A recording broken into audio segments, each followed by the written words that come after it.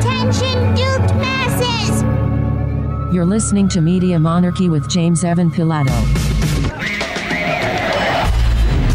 Rescheduled doomsday, cannibal couple, and cult music. Plus this day in history with the Omaha race riots and our song of the day by Probably Not on your Morning Monarchy for September 28th, 2017. I'm James Evan Pilato from MediaMonarchy.com. Welcome to wherever you are for another blast of listener-supported media. We have been brought to you by you since 9/11/05, 12 plus years and counting of independent, non-commercial alternative media. You know, I ran Media Monarchy as my side thing, side hustle as the kids like to say, for a decade. And then just about 2 years ago, I quit my commercial FM radio job because I wanted to work for you, and I love it. And a huge thanks for your support. MediaMonarchy.com/support has the PayPal, the Patreon, and also the cryptocurrencies, and a little bit of post office box as well. So if you don't do any of those cryptocurrencies, or PayPal, or Patreon, you can just send your thanks in the post. And a huge thanks to you. We also enjoy records and cookies and those sorts of things as well. We are streaming live at MediaMonarchy.com/listen about a minute after 9 a.m. on Thursday morning. And it's a Holy Hexes Day. Each day of the week, we focus in on a different area of the news, and Thursdays are not safe for work. Very dark. Typically speaking, Media Monarchy is always for adults, but Thursday is the pretty gross underbelly. The occult mayhem. All the madness. All the murder and mayhem and madness that you can find using hashtag Holy Hexes, and all the stories that we're going to talk about you can find at the top of the tweets, just like you can find the invite to the chat in Discord. You can also listen in Discord. You can find all those links at MediaMonarchy.com/listen. Cash demand soars in Puerto Rico after hurricane hits ATMs and card systems. What? You mean a cashless setup is not a good idea? You might need some physical assets? Yes. In Puerto Rico, relying on luck and enough gas to get medical care. Trump tax plan sends dollar and bond yields higher, and miracles really do happen. Representative Steve Scalise returns to Congress 15 weeks after being shot on a baseball field. Now, one of the more conspiratorial sites that I read, In Search of Black Assassins by a guy named Prince Ray. Holy moly, crazy. He talks about different scenarios of the Steve Scalise shooting and brings in a character called Party Crasher, a quote-unquote Secret Service agent. It's been at all the pivotal moments. Stabbed Christ in the side. R.I.P. Hugh Hefner. Playboy creator, dead at the age of 91. Not a bad run for Hugh Hefner. Supreme Court set to deal sharp blow to unions for teachers and public employees. And reality winner. The accused NSA leaker confessed to FBI agent, "I screwed up royally." Meanwhile, your fact check. Labour conference decoding Corbyn's Brexit stance from BBC. The death tax talking point won't die. That's from fact check. Donald Trump, largely accurate about drugs, catapulted across the U.S.-Mexico border from PolitiFact. Did the Clinton Foundation donate $7.1 million to Antifa? You better head on over to Snopes for that. And fact-checking Trump's claims from his speech on taxes. You get that from the Columbia Broadcasting System. That's your fact check, because Alphabet Incorporated and all their alphabet agencies that they love to work with know that you need to be told what to think. Let's dive into Holy Hexes. And no, last Saturday, as you may have noticed, the world did not end. However, we had a fantastic time on my wife's birthday, though. After September 23rd came and went without a rogue planet crashing into the Earth, some might think Christian numerologist David Meade would be out of the doomsday prediction biz. But lo and behold, the self-proclaimed researcher now says the end of the world is still on. It's just been moved to October. Meade predicted that a rogue planet named Nibiru would slam into Earth on September 23rd and bring about a global apocalypse. NASA had publicly debunked the Planet X conspiracy theory back in 2012, but it didn't stop the self-published author from writing and speaking about the doomsday prediction. Well, I guess they'll just have to change up some of the internet rules so they can stop that self-published author from writing and speaking about their predictions. Now that fateful Saturday has passed, Meade has reportedly revised his schedule for the planet's last day. Controversial doomsayer claims his September 23rd prediction was misinterpreted and that the world will actually end at some point starting in October. Meade now believes the new date will begin a 7-year period of world-ending events, right? And then halfway through, something will stop. Yeah, I've heard that story. That's when the action starts. Hold on and watch. Wait until the middle of October, and I don't believe you'll be disappointed. I think no matter when it comes, I'll probably be disappointed in any sort of planet-ending cataclysm. I would find it kind of a bummer. Kind of a buzzkill. The former student of astronomy at the University of Louisville says his predictions come from deciphering codes in the Bible as well as other ancient markers like the Great Pyramids. Time will tell if Meade's new ominous prediction for around October 21st, oh damn, we're going to be in West Virginia, gets watered down like he did with his last one. The conspiracy theorist admitted days before his September 23rd claim that people will probably still wake up on the 24th. The world's not ending, but the world as we know it is ending. A major part of the world will not be the same. The beginning of October, Meade confessed to the Washington Compost. Another prediction gone bad. Same exact thing that Harold Camping did. Remember, Harold Camping was the other guy who said the world's going to end here, the world's going to end there. And then when it didn't, he goes, oh, wait, I forgot to carry the one. Strange things always going on up here in the Pacific Northwest. And maybe much like my time in West Virginia, it's only when I left that I really realized how strange and how paranormal and how parapolitical it all was. I definitely have a greater sense of what's going on here in the Pacific Northwest, but I imagine that once I leave, I'll then even more realize how nutty it is up here. People are finding origami butterflies with ominous messages scattered on the ground throughout Seattle. The folded papers have a puzzling warning about safety, but no one seems to know who's behind the campaign or what it's about. When unfolded, the message, "You are not safe," is revealed, and there's a date. 9/28/17. Hey, guess what? That's today, September 28th, 2017. The flip side has illustrations of Russell Wilson, Kurt Cobain, the Starbucks siren, and a message about peace. It could be a marketing gimmick for an artist or something, I don't know, says Henry Bridges, who found one of the papers in Capitol Hill, one of the cool sections of Seattle. They're also showing up in the U District, South Lake Union, downtown, and generating a lot of chatter on social media as people speculate about the motivation. I had some friends at Amazon say they're not going to go to work on the 28th, so Amazon, if people aren't showing up on the 28th, now you know why. Mark Shelfo, who also kept one of the papers, which he thinks started showing up this week.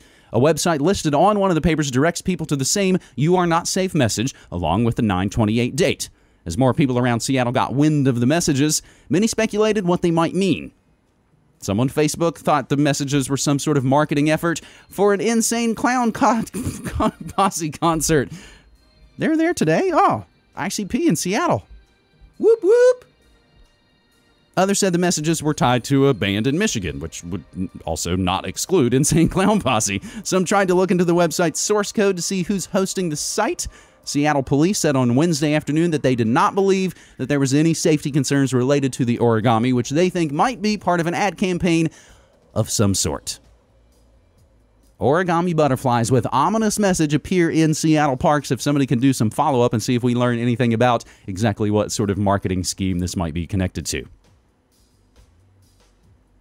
Maybe it's connected to the mysterious military surveillance plane that's been circling Seattle for weeks.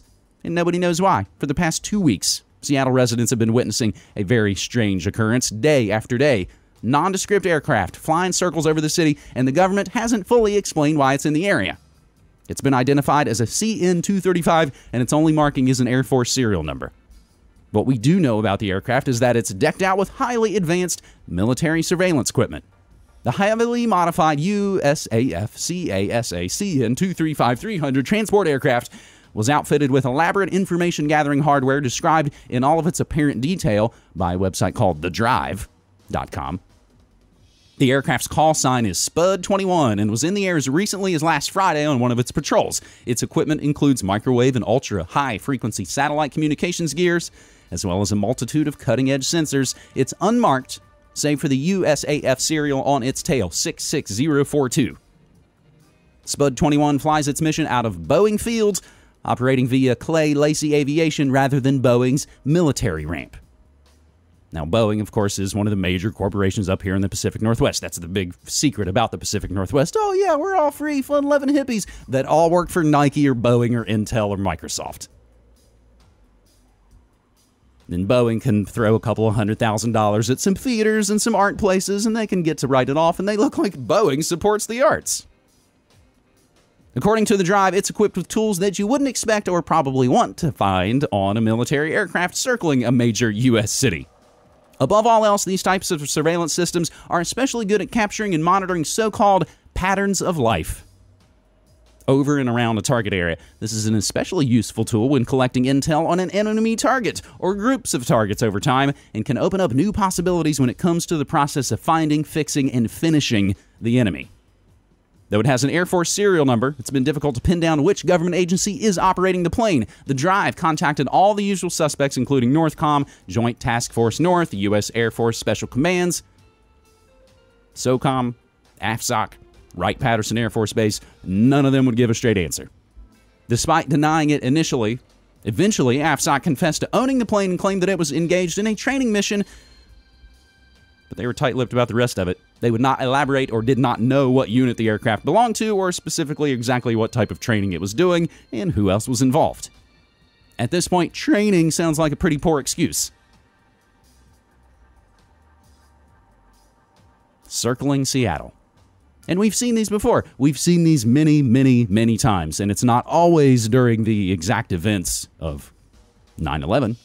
As it is 9:11 a.m., Thursday, September 28th, as I come to you, I'm James Evan Pilato from MediaMonarchy.com, serving up the Holy Hexes edition of your Morning Monarchy as we continue to question and wonder what exactly is going on in Havana with those sonic attacks. So good to see your faces back from UNGA. Their Air Force system because they intend on closing the 21 Americans have been medically confirmed as having been affected by incidents in Cuba. That number could change. I've been very clear and very forthcoming with all of you. When those numbers have been changed and we've been able to medically confirm it, I brought it to you, or other representatives of the State Department have brought that to you. And so if that number changes, I will let you know. But as of now, it is 21. So is the humanitarian assistance included the UN sanctions? There was an executive order at the president's direction earlier on this year. And the State Department, along with DHS, sent notes and had diplomatic engagements with every country around the globe. We told those countries our expectations about when they had someone who was applying for a visa here in the United States, the kind of documentation and the kind of information that would be needed in order to adjudicate a visa, in order for our consular affairs people to say, yes, you can come into the United States. Whatever. I'm just asking, my original question was, is it not correct that the disproportionate number of people... We found at that time about 16 countries were not giving us the information that we required that our consular affairs officials could verify and then give somebody a visa and adjudicate a visa. 16 countries. 50 days later, 8 of those countries came off this list. 8 of those countries came into compliance, and they said, here you go, United States, here's the information that you need on behalf of our citizens so they can come. That's a story that's not being told. That's a story that's not being reported. Those 8 countries fell into compliance. 8 other countries, however, did not. North Korea, some may say, well, why is North Korea on that list? Not a lot of North Koreans come to the United States. That is true. But here's the information we get from North Korea. Basically, zip. We want to get information. How much the request for information, disinformation to the North Koreans relayed to them? We don't have an embassy there, so I imagine. Did you ever actually even ask? I imagine that was done. I don't know for a fact how that was done with the instance of North Korea, but as you know, we have various channels of communication through other governments who could raise our concerns. So if you've been listening to the Media Monarchy stream, you know that on certain days when the White House is doing their live press conferences, we carry the audio of that live. And of course, add a little bit of music bed to it. They're generally a big WWF show of people acting like they're digging for the truth and people acting like they're telling you the truth. These State Department press conferences, I think in a lot of ways, are burying the lead. Now, the conversation gets off the rails there a little bit, and that's from a Rupley RT clip, which means, I think, essentially a raw video. But we're trying to talk about the State Department, and that's Heather Nauert, U.S. State Department spokesperson. 21 Americans affected by sonic attacks in Havana. Now, while we can all talk about sports ball and what people aren't doing with the right thing, politics and sports finally coming together in such a beautiful idiocracy kind of way, right? I don't know if we're in the Running Man or Idiocracy or which terrible dystopic tragic comedy we're in. But we can all talk about football and what people sit down. And yeah, Sonic, you like the sync of the Sonic drive-through attack? That's how we roll in Media Monarchy. Good catch there, Keith. We can talk about football and who's not doing what with sports ball. Seems like the Trump train likes wild, sensational stories, it kind of seems like we would be talking about the sonic attacks going on at the embassy in Cuba.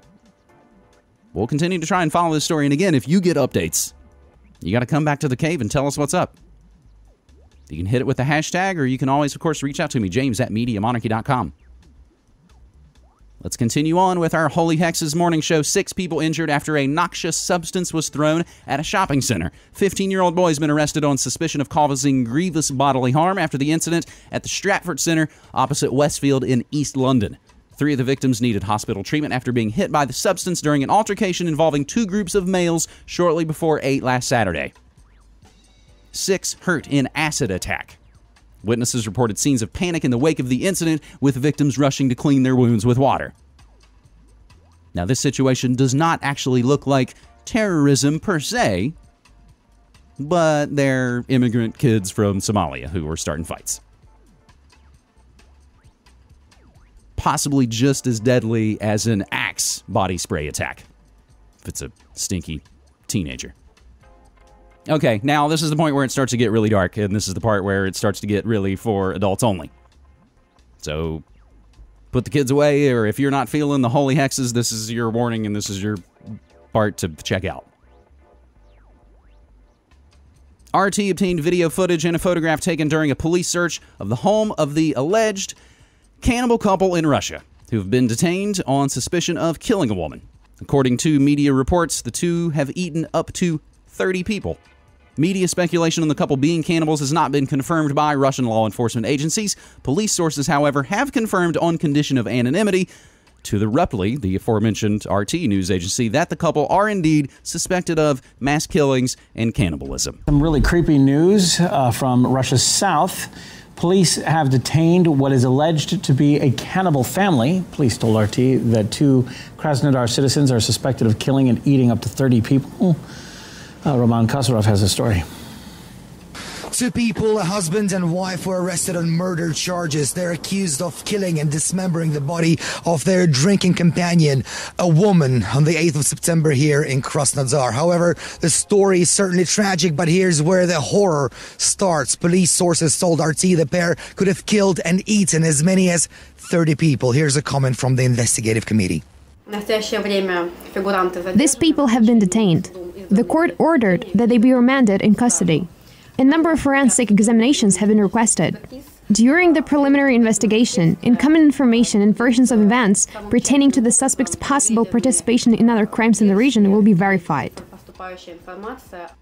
The chilly details emerged when construction workers found a telephone allegedly belonging to the suspect. Now, the workers saw petrifying images of a man posing with a bloody, dismembered body and alerted the police, who launched an investigation immediately. Now, the authorities searched the home of the accused couple, where they made even more shocking discoveries, and those were body parts in some kind of a salty solution, food fragments, and unspecified frozen meat. And experts will now determine whether these are human or not. And also, they found body parts of the victim in the basement of the building. Now, at the moment, the investigative committee team and top experts are trying to determine whether the couple under arrest is connected to any other crimes whatsoever. Now, we spoke to people who knew the couple for the last few years.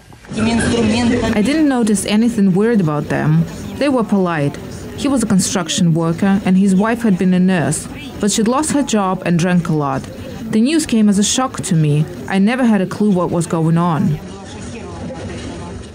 The investigation is ongoing, but there is a suspicion that the couple have allegedly been killing and eating their victims for the last 20 years. Now, all this remains to be confirmed, so watch this space as we bring you more details as they emerge. And again, everything we say and play will always be included in the show notes.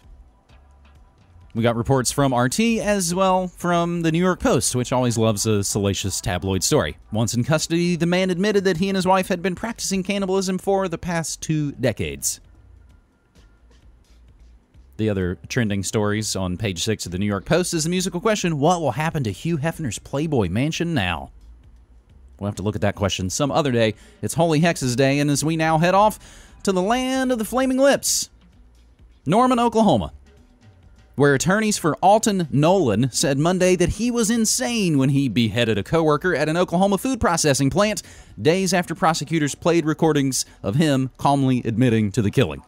Nolan, 32, is charged with first-degree murder of Colleen Hufford in September 2014 at a Vaughn Foods plant in Norman. Killing made national headlines because, aside from its gruesome nature, Nolan, who is black, had converted to Islam, and Hufford, 54, was a white woman. Nolan allegedly killed Hufford in retaliation for being suspended when she complained about racial remarks he made while the two were on the assembly line. Nolan allegedly told her, "I beat Caucasians." Prosecutors called their final witnesses on Wednesday, and the trial recessed for the following 2 days. In recordings played for the jury last Wednesday, Nolan is heard telling police investigators that the killing was justified because he felt oppressed as a Muslim. Quote, "She just, wanted to bring me down, like I couldn't be me as a Muslim. She wanted to bring me down low to the ground," end quote. Nolan admitted that he had watched videos on YouTube depicting beheadings all the time. Nolan denied investigators' questions over whether he was influenced by Muslims he knew from mosques or that he met in prison. "Like I say, the Quran is easy to understand. No one guides me but Allah." Nolan said he felt no remorse for the attack. Quote, "I don't feel regret because what I done. That's probably going to make Vaughn Foods a better place to work at. If somebody was to come there who was a Muslim, I don't regret it at all." Nolan said he was sure he was going to heaven if he had died during the killing. He was shot and wounded by a company executive, stopping a subsequent attack on Tracy Johnson, age 46. He wouldn't stop, Johnson testified on September 18th. He was just going back and forth like he was cutting up a piece of meat. "I didn't know what to do or think." Johnson testified that she needed surgery to repair damage to her jugular vein. She sustained severe cuts to her face, neck, and finger. But he was just insane. He was just crazy. "We love our Somalis. We love our Muslims. Oh, they're so cute. Oh, they're so sweet." A Tennessee sheriff's office is asking people not to call the agency about a body trapped under a closed, blood-stained garage door. That's because the scene at a home in Greene County, Tennessee isn't real. It's an early Halloween display. The Greene County Sheriff's Department says it's been inundated with so many calls about the lifelike display that it posted a message Wednesday on the agency's Facebook page to let people know it's not real. "Do not call 911 reporting a dead body," says the post, which includes a photo. "Instead, congratulate the homeowner on a great display." Homeowner Joseph Lovergive told WJHL-TV that his family loves Halloween and always decorates early. He said deputies who responded to the first call took the boot off the stuffed clothing to make sure it wasn't real. And this story has been floating around for several days, and that's quite the possibility for our album art today. On this Holy Hexes edition of Your Morning Monarchy, it is Thursday, September 28th, 2017. Streaming live, as always, from MediaMonarchy.com/listen. There's been a shooting in Antioch. And we keep the creepy in Tennessee. The shooter was wearing a clown mask, according to some, or a neoprene ski mask in another report. A 911 caller said it was a clown mask. Police said rumors the gunman was wearing a clown mask do not appear to be true. The mask was more like what you would see on a skier. At least one woman, was killed and 7 others had been injured at the Burnett Chapel Church of Christ shooting in Antioch, Tennessee. The shooter shot himself and is being treated at the hospital. Another person was pistol whipped and has been taken to the hospital. More on that in just a second. All of the wounded had been taken to area hospitals. The fire department said they were all majority adults. All of the wounded except for one was over the age of 60. The suspect, 25-year-old Emmanuel Kadega Sampson, immigrated from Sudan 2 decades ago, police said. He's suspected of bringing 2 pistols and a mask to the predominantly white Burnett Chapel Church of Christ in Antioch, southeast of Nashville, before opening fire just after 11 a.m. The church, which has a weekly 10 a.m. service, is located at 3890 Pinhook Road. It's not clear what kind of mask he wore. All kinds of neoprene masks exist, and our friend Lauren Coleman, of course, includes possibilities of those masks on his post on copycateffect.com. The shooting in Rockford, Washington State, just back on September 13th. That's essentially what they're calling the Spokane shooting. At the Freedom High School was allegedly done by Caleb Sharp, who portrayed himself on Facebook as the Joker. I understand that there are 8 people that have been shot, including the shooter. Word that I received a few moments ago and needs to be confirmed, but I understand the man just walked in, sat down, and started shooting. So That's basically all I know. I've been trying to get in myself to see exactly what's going on, but that's what I've been told. You said you got the call from your son. Was he in the church? No, he was. He knew somebody that was. Sir, you said that you heard the pastor and his wife were among those? Yes, I heard that the minister and his wife were among those that were shot. That's what I heard. But once again, I can't confirm that. And what are their names? Joey Spann is the preacher, and I don't know his wife's name. Have you been told what kind of condition they're in? No, I have not. But I understand that most of those that were shot were still in the building a few minutes ago. Now, I haven't saw any ambulance leave, so I don't know. I don't know whether medical personnel are dealing with them here or what.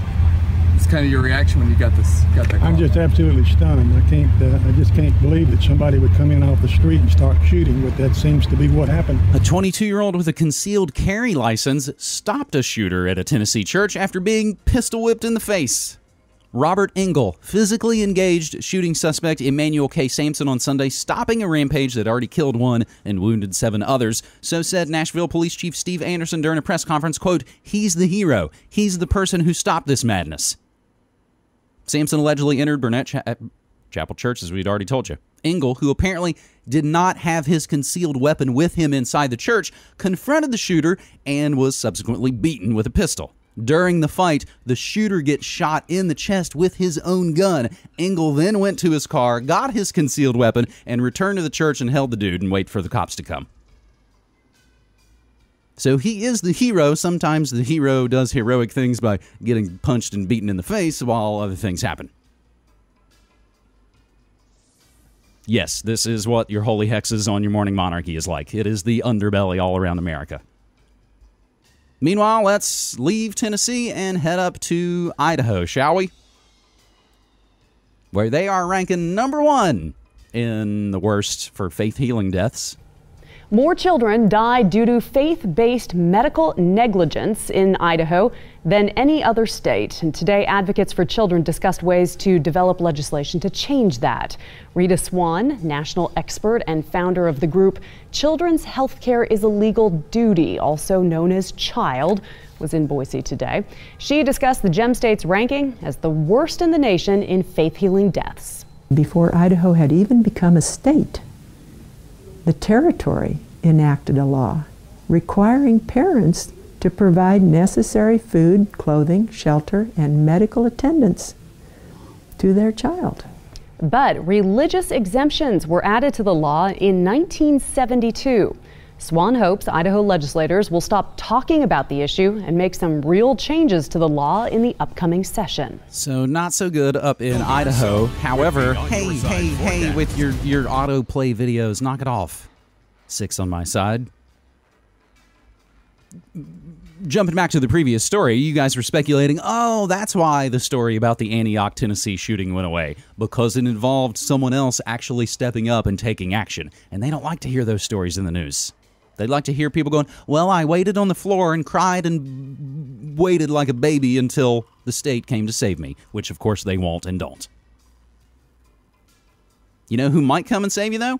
A trio of Bible-toting teenage girls seeking to take the spiritual world by storm with their unique brand of exorcism. Hailing from Phoenix, Arizona, 18-year-old exorcist Bryn and her 2 friends, the Schirkenbach sisters, caught up with, of course, Vice News to explain how it all works, but I'm getting this article from HelloChristian.com. Satan can't just randomly go into anybody he wants to. He has to have a legal right. And so what happens is, it's like a little umbrella, and when you step out from under the umbrella of God's protection when you sin. For example, if you start doing drugs, you're out from that umbrella of God's protection, and Satan's got you. So many times we dealt with men who've gone to prostitutes, and they've got demons. Just like you can get a sexually transmitted disease, you can get a sexually transmitted demon. Somebody please immediately take that and make it a band name. You can't make this stuff up. And we appreciate you being here listening on the chat. You're about halfway through the episode. I know some of you might have to take off and do other things. We appreciate you. We will be streaming live. And, of course, these episodes will go up on the stream. And we've been putting each and every episode of not only your morning show, but also your daily DJ set at noon. Morning Monarchy and Pump Up the Volume going up on BitChute each and every day. 4 more women have spoken out with allegations of sexual assault or harassment against Ain't It Cool News founder Harry Knowles.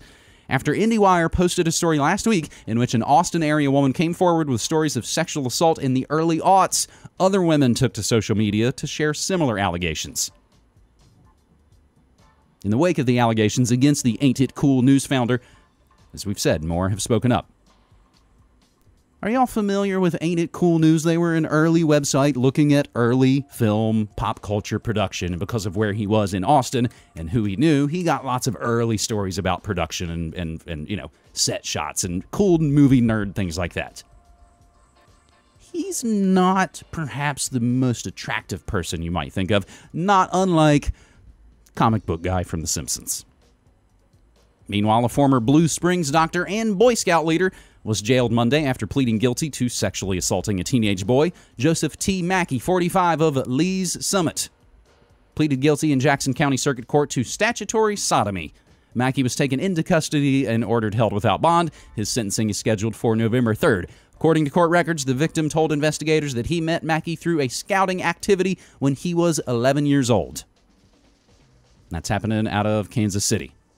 And that means, yes, we've gotten into hashtag pedogate. Staff of former Prime Minister Edward Heath have been asked whether he smuggled children in and out of Downing Street while he was in power. The ex-Tory leader's former staff was questioned as part of an inquiry into child abuse allegations made against former British Prime Minister Edward Heath. Not just some random guy, not just some jerk-ass that works for the Boy Scouts, not some crazy monster that works for kids' shows for the BBC either. You leave a little higher up. The inquiry is understood to have questioned whether or not it was feasible that the former Conservative leader smuggled children into Number 10. Heath's principal private secretary, Lord Armstrong of Ilminster, who was among those interviewed, said, according to the Times, if there is one place where slipping in and out is not easy, it is Number 10 Downing Street. Detectives also sought to discover whether Heath, who, of course, fortunately for him, died in 2005 at the age of 89, had left any wills in an attempt to uncover any suspicious legacy, but none was found. Armstrong, one of Heath's closest advisor, and who has previously said the Prime Minister was completely asexual, accused Wiltshire police of undertaking a fishing expedition and has called for an independent review of the inquiry's findings. Many allegations made against Heath, who was Britain's leader between 1970 and 1974, have been doubted, especially those from an accuser known only as Nick, who has been labeled a fantasist. Reports have emerged that at least one person will be charged for wasting police time. It sparked accusations against police that they were wasting $2 million on a fantasy. A summary of findings due next week, however, is likely to support the opening of the 2-year probe into the Tory politician looking at allegations of abuse spanning 5 decades. According to the report, the summary, expected to be published on October 5th, will likely say the police gathered enough evidence to interview Heath under caution had he still been alive, as detectives working as part of Operation Conifer have credible testimonies from 7 complainants. And one of the men who helped expose all of this, John DeCamp, former Nebraska state senator, veteran, and attorney, has died. He served in the U.S. military in Vietnam, and in 1975, he initiated Operation Baby Lift, which evacuated more than 2,800 orphaned Vietnamese children into safety.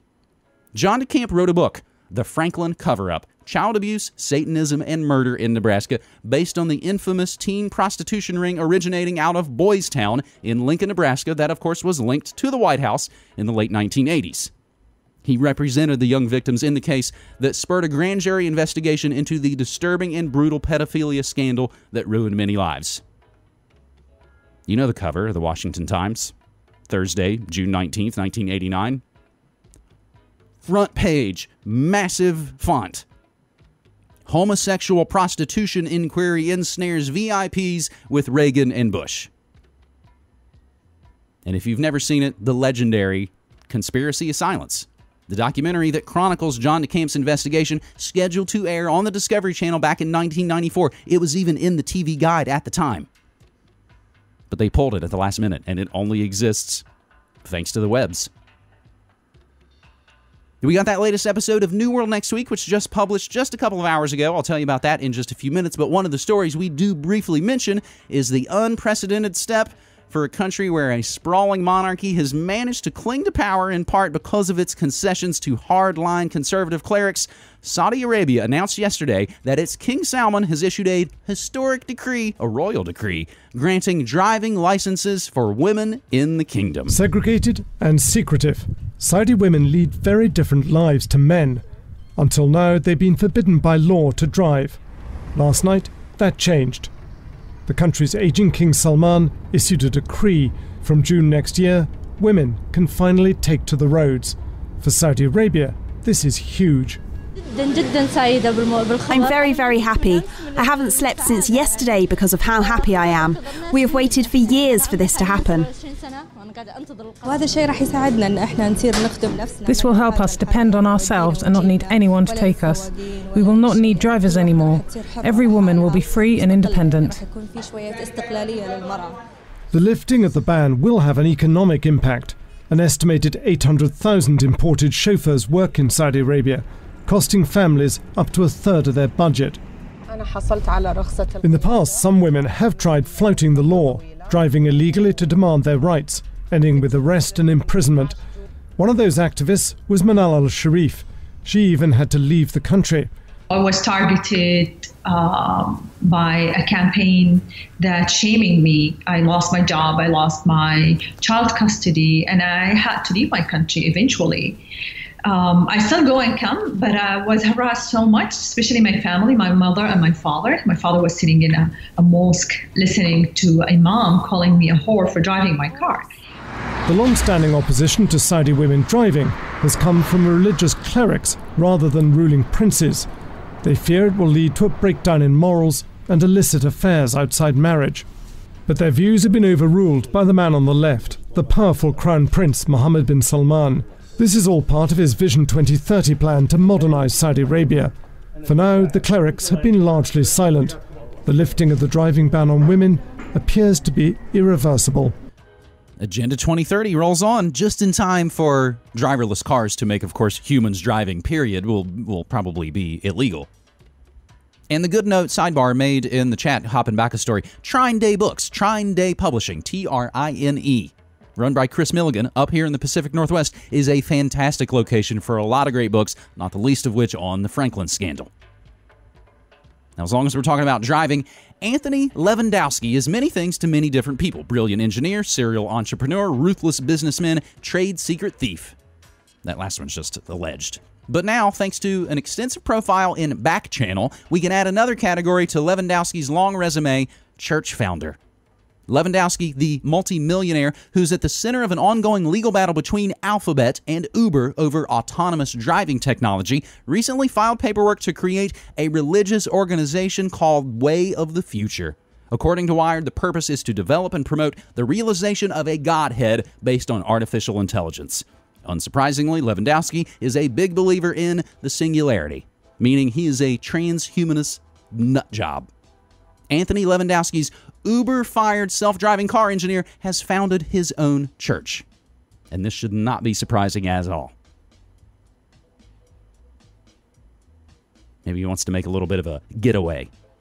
Greg Laurie, senior pastor of Harvest Christian Fellowship in Riverside and Irvine, California, encountered a number of surprising details while researching legendary actor Steve McQueen's life story, including the entertainer's conversion to the Christian faith.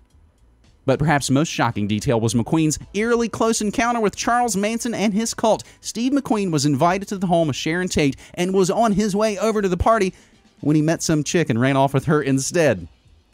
Pastor Laurie recently told the Billy Hallowell podcast, and that was the night the Manson family struck and Steve surely would have been killed. Now Greg Laurie has made a documentary about Steve McQueen.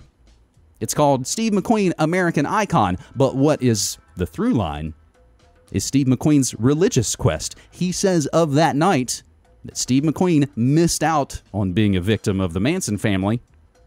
God spared McQueen.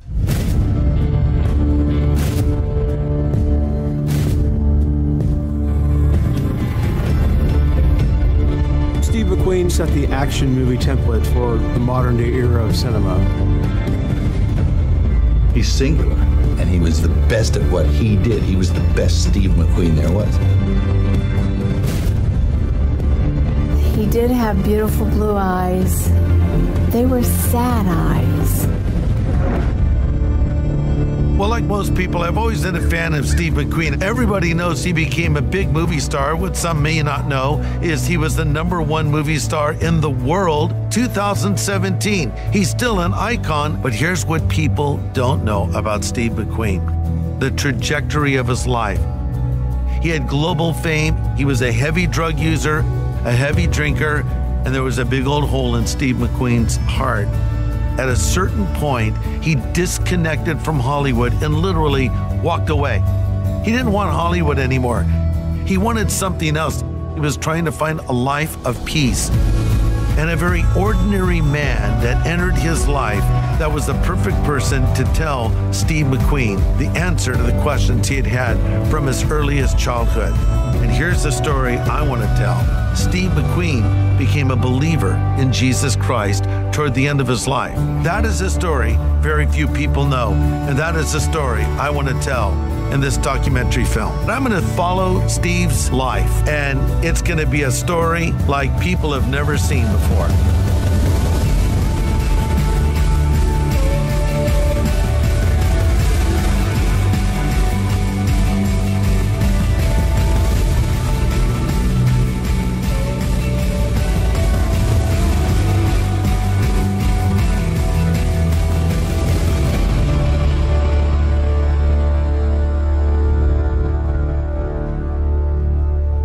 Another movie trailer. Now, someone in the chat actually claims Steve McQueen was on the Manson family hit list, which is why he carried a gun with him all the time. We'll have to talk about that in further detail a little bit later, but of course, we're talking about Laurel Canyon, talking about the drug world, talking about the music biz, talking about the Process Church and Manson. Well, then we're just right a handshake away from Scientology. Invoking four-letter words in public is part of a church practice that involves reading the tone scale, according to a former Scientologist and friend. Adds an expert, cursing in Scientology is almost a sacrament. Before it even began, it was clear that Elizabeth Moss's Emmy speech was not your typical award show chatter, to the mild shock of many in the Microsoft Theater. The Handmaid's Tale star 35 uttered an audible fuck as she approached the microphone to accept the award. Later in the speech, Moss drew nervous laughter as she addressed her mother Linda in the audience, saying, quote, "You are brave and strong and smart. You have taught me that you can be kind and a fucking badass." Elizabeth Moss.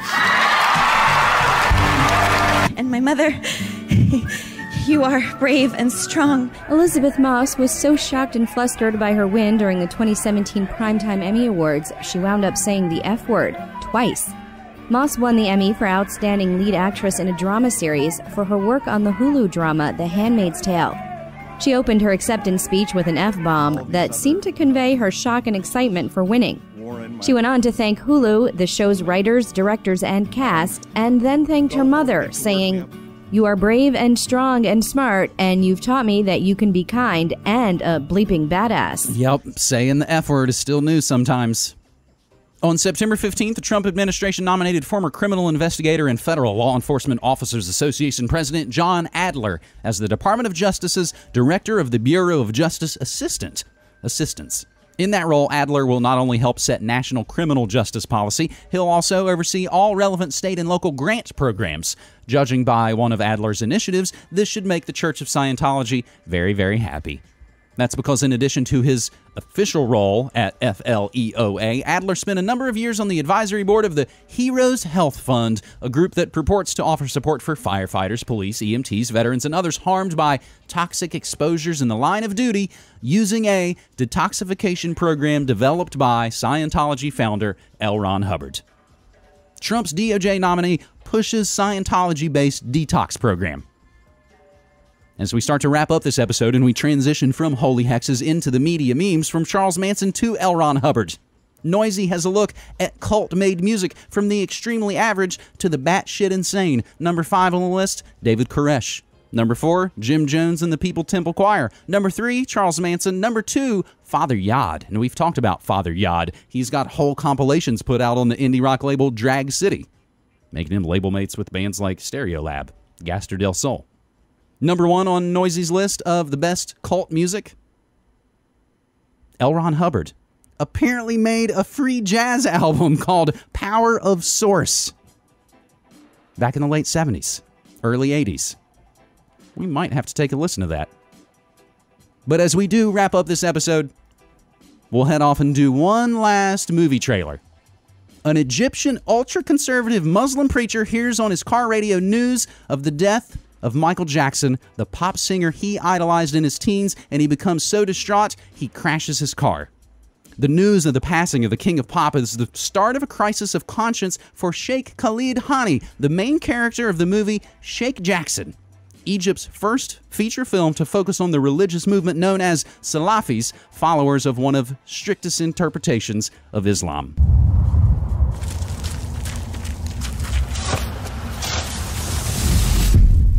ينفع أعرف اسمك؟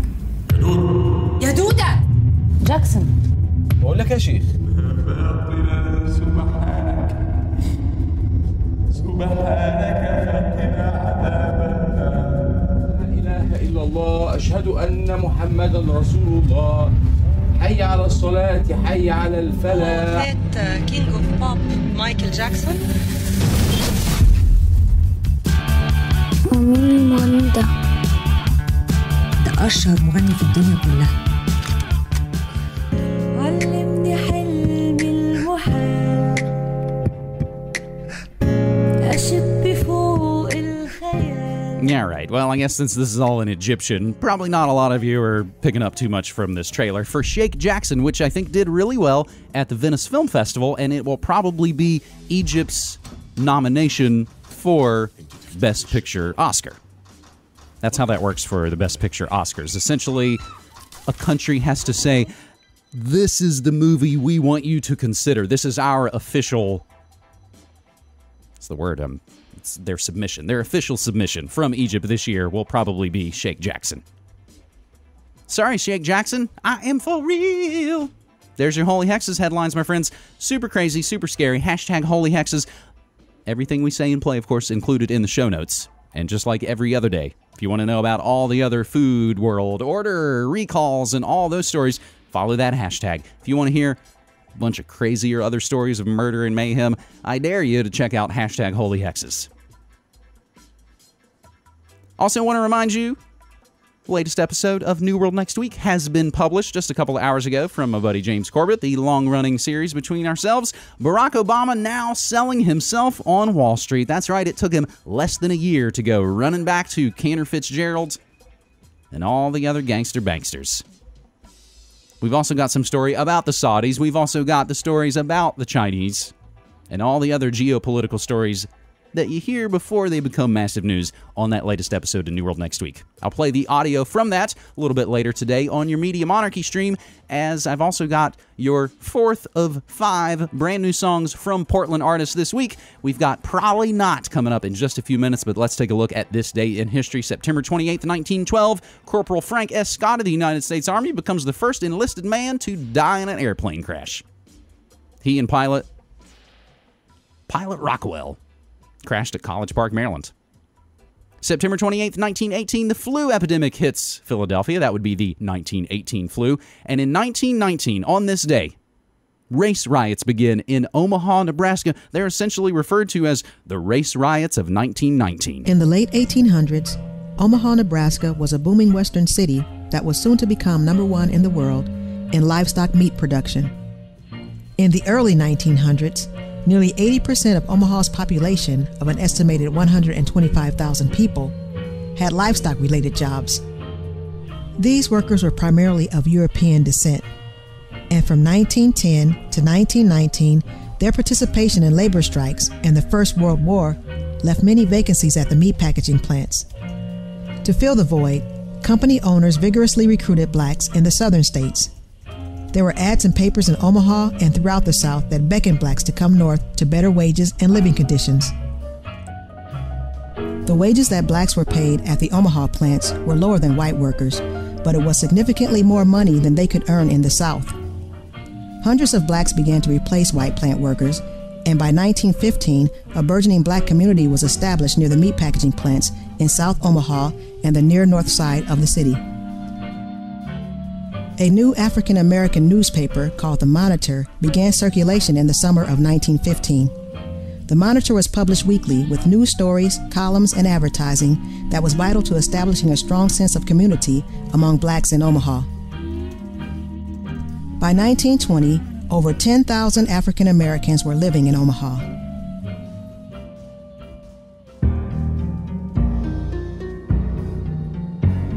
Because of the rapid growth in the African American population and employment situations at the meat packaging plants, racial tension began to build in Omaha. This tension culminated in the summer of 1919, when one plant worker in particular met a horrible fate. This was the period of red hot summer. This was the period where what it is, you'd already had the riots in St. Louis, other places. And now you were having them in Omaha. What happened was they had a woman say that she had been molested or had been sexually abused by a black man. And that's all that needed to be said. On September 25th, 1919, Agnes Lobeck identified 40-year-old Will Brown as the man who attacked her. Brown was then arrested and taken to the Douglas County Courthouse. Before Brown was even identified, a civic storm was already brewing in Omaha due to a series of inflammatory stories published in the Omaha Bee and struggles for political power between racketeer Thomas Dennison and Omaha's mayor Edward Smith. What's interesting is that the mayor attempted to keep them from taking Will Brown out of jail, and he suffered from an inch of his life being taken from him. And that was really the intent from the very beginning, to really kill him, as well as to bring about the racial tension even more so. On the evening of September 28, 1919, a crowd of an estimated 5,000 to 10,000 people gathered outside the Douglas County Courthouse and demanded that Brown be handed over to them. Inside the courthouse, a frightened judge and other prisoners sent a note down to the crowd, saying that they would surrender Brown. The bloodthirsty crowd could not wait and rushed into the courthouse to seize Brown. Once in the hands of the crowd, Brown was beaten, hung from a lamppost, and shot more than 100 times. Actor Henry Fonda, at the time just 14 years old, witnessed the horrendous event from a second-story window at his father's printing company across the street from the courthouse. The ghastly melee ended with the burning of Will Brown's body. An Omaha World Herald photographer captured one of the most infamous photographs in American history. After the riot, federal troops were called in, and for 2 days, Omaha was under martial law. Even though over 100 people were arrested in connection with the riot and the murder of Will Brown, no one was charged. For Omaha's black community, an editorial picture published in the Monitor spoke volumes. Will Brown was buried in 1919 in an unmarked grave in Powder's Field at Forest Lawn Cemetery in Omaha. 90 years later, in July of 2009, a man from Riverside, California, Chris Hebert, who has no ties to the city of Omaha and has never visited before, was moved to pay $450 of his own money for a marker for Will Brown's grave. Hebert said that he watched a special on actor Henry Fonda, which mentioned the riot and how it affected his life and his acting career. Hebert also said that he hopes people will stop by the headstone and reflect on what happened to Will Brown in 1919, so that we may never let ourselves sink again to this level of inhumanity. The race riots of Omaha on this day in 1919. Past is prologue, with a cameo appearance from Henry Fonda. Continuing to look at this day in history, September 28, 1928, Sir Alexander Fleming notices a bacteria-killing mold growing in his lab, discovering penicillin. 1941, Ted Williams becomes the last player to hit 400. 1951, CBS makes the first color television available for sale to the general public, discontinued a month later. September 28, 1958, To Know Him Is to Love Him by the Teddy Bears was released. The song was written and composed by an 18-year-old Phil Spector. 1971, the Parliament of the United Kingdom passes the Misuse of Drugs Act 1971, banning the medicinal use of cannabis. 1973, the ITT building in New York City is bombed in protest at ITT's alleged involvement in the 9/11/73 coup d'etat in Chile. 1975, the Spaghetti House siege, in which 9 people are taken hostage, takes place in London on this day. 1976, A&M Records sues George Harrison for failing to deliver his LP 33 1/3 on time. 1986, the Democratic Progressive Party was established under the martial law in Taiwan, becoming the first opposition party in Taiwan. On this day in 1991, SAC, that's Strategic Air Command, stands down from alert all ICBM scheduled for deactivation under START 1, as well as its Strategic Bomber Force. September 28th, 1991, that same day, 3 events. Miles Davis died on this day. And also, Garth Brooks' album Rope in the Wind became the first country album to debut at number 1 on the pop charts. 1995 on this day, Bobby Brown's car riddled with bullets in Boston's Roxbury section. Gun battle killed his sister's fiancé. September 28, 2000, the Al-Aqsa Intifada. Ariel Sharon visits the Al-Aqsa Mosque, the Dome of the Rock, known to Jews as the Temple Mount in Jerusalem. 2001 on this day, Courtney Love files a claim against Geffen Records and 2 musicians from her late husband's band, Nirvana. The suit was aimed at invalidating a 1997 agreement over the group's body of work. Love claimed that she signed the deal while she was distressed. And September 28, 2008, SpaceX launches the first private spacecraft, Falcon 1, into orbit on this day. Published to my own website a decade ago today, Congress and Senate kill Persians and amendments, woman's 9/11 survival story questioned, Alabama City reopening fallout shelters, Ron Paul in the PBS debate, and Chicago video surveillance gets smarter. Celebrating birthdays today on September 28th, the founder of the Columbia Broadcasting System, William S. Paley. Also, comics illustrator Al Capp born on this day, American spy Ethel Rosenberg. And he was as mad as hell. Peter Finch, born on this day in 1916. It's also Jerry Clower's birthday, Brigitte Bardot, Ben E. King, and John Sayles. John Sayles, yeah, sure, he, wrote and made movies like Piranha, but he also wrote and made movies like Matewan. It's also Mira Sorvino's birthday, Moon Zappa, Naomi Watts, Joseph Arthur, Dita Von Teese, and St. Vincent. Some of those more weird folks might weasel their way into our daily DJ set at noon, which happens at noon Pacific time, right here. You're soaking in it. MediaMonarchy.com/listen. And for our 4th day this week, we go out with independent music from right here in Portland. Today, Probably Not. I thought I was the only one that used the word Prolly. P-R-O-L-L-Y. If you've been in the chat, you've seen me use that. Probably Not, K-N-O-T, is the indie artist. Their new record, It's Not Anymore, comes out next month, and we're going to listen to a song called Perennial by Probably Not to wrap up this episode. This was the Holy Hexes edition of Your Morning Monarchy for Thursday, September 28th, 2017, and I am James Evan Pilato of MediaMonarchy.com. Again, thanking you so much for listening and supporting our work. And reminding you, as always, like Jello Biafra says, don't hate the media, become the media. Take care.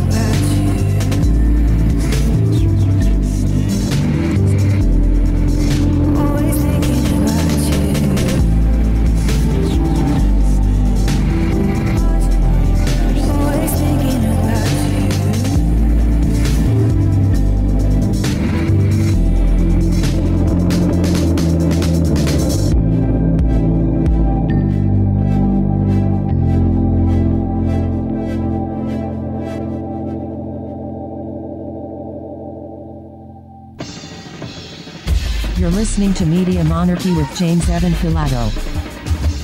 Since 2005, Media Monarchy has covered the real news about politics, health, technology, and the occult, all remixed with music and media that matters. Go to MediaMonarchy.com/support and become a monthly subscriber so you can help keep independent, non-commercial, alternative media going and growing. Thanks.